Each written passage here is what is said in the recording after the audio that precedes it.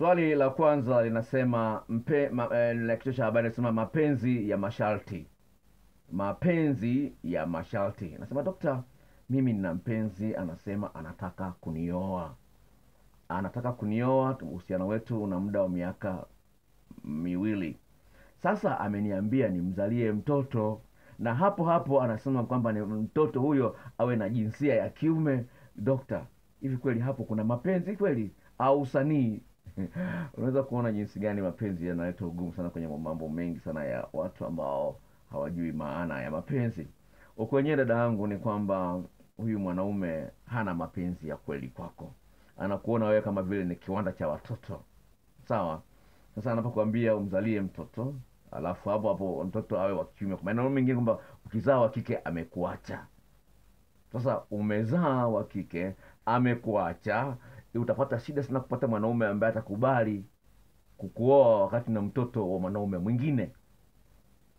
Kwa la msingi ni kumwambia bwana, ni kweli unampenda, najua unampenda. Mwambie bwana, haya unayoyasema yanaonyesha wazi hunipendi.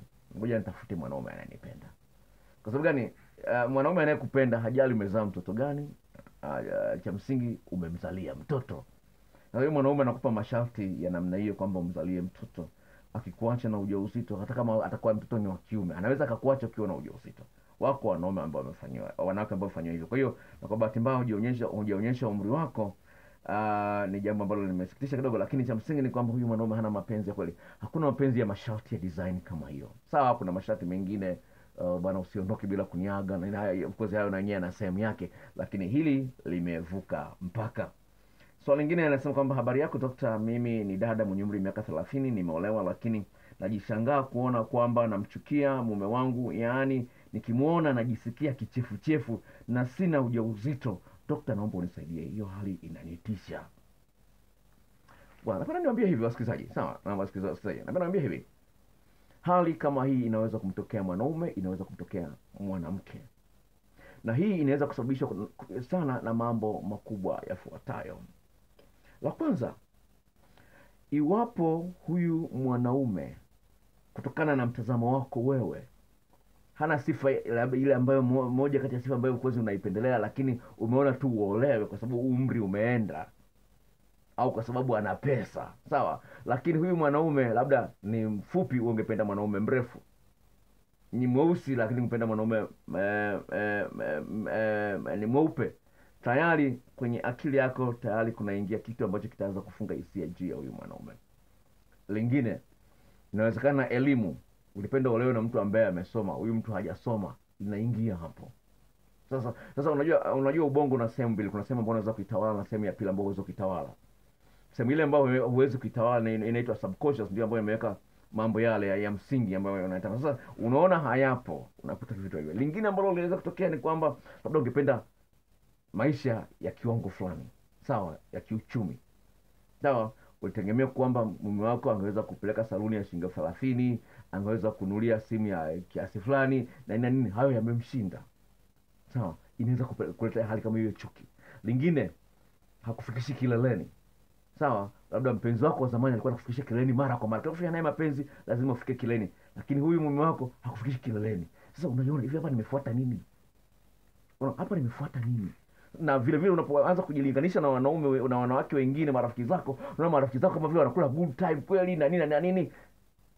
Mume wako hakupi ile good time ambayo ulikuwa unatembea. Labda mume wako ni mkimya, na wewe unapenda mwanaume mcheshi, muongeaji. Na yenyewe vile vile inasababisha hali kama hiyo kutokea.